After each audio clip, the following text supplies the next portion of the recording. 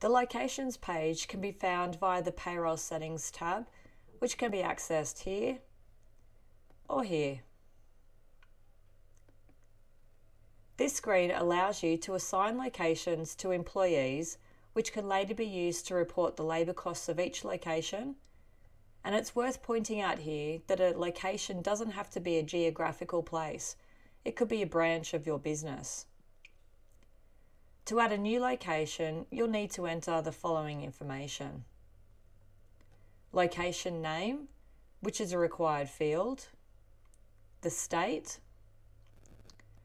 whether you want it to be a sub-location of another location, that is, sit under another location such as this.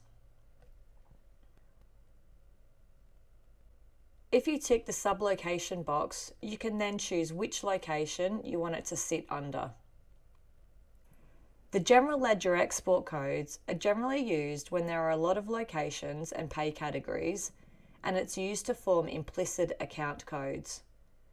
For example, let's say you have a pay category called Ordinary Hours with the GL mapping code of Ordinary Hours, and you have a location called Sydney with the GL mapping code of Sydney, and a location called Brisbane with the GL mapping code of Brisbane. What would happen when producing the journals is that any Ordinary Hours earnings in the Sydney location would be allocated to an account called ordinary.sydney. Any Ordinary Hours earnings in the Brisbane location would be allocated to an account called ordinary.Brisbane. They aren't necessary to fill in, and you can generally just set up your accounts in the Chart of Accounts settings page. And if these are not present, the account settings in the Chart of Accounts will be used. The next setting will define whether or not you want the location available to all employees. If this is ticked, the location will be enabled on all employee file locations pages. If it's not ticked, you'll need to go to each employee file location page and tick the location that you want to be available for them.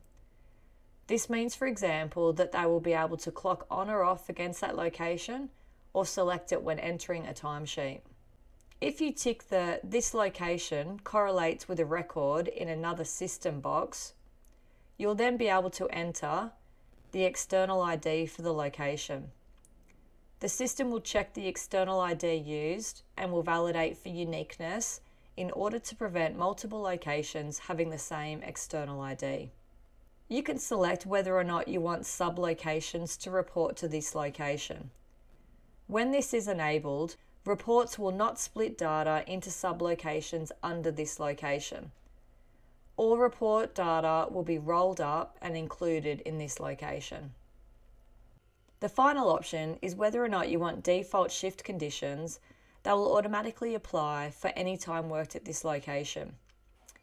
For example, you could add a shift condition that indicates an employee is working in cold conditions,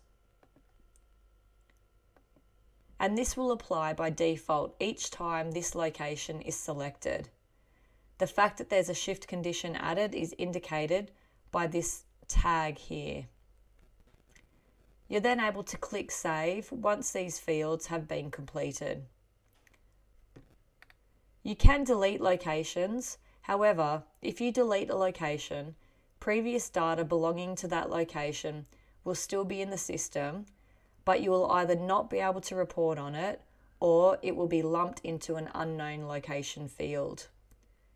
An alternative to deleting a location is to rename your locations, for example, to add deleted in brackets next to it, or old name in brackets.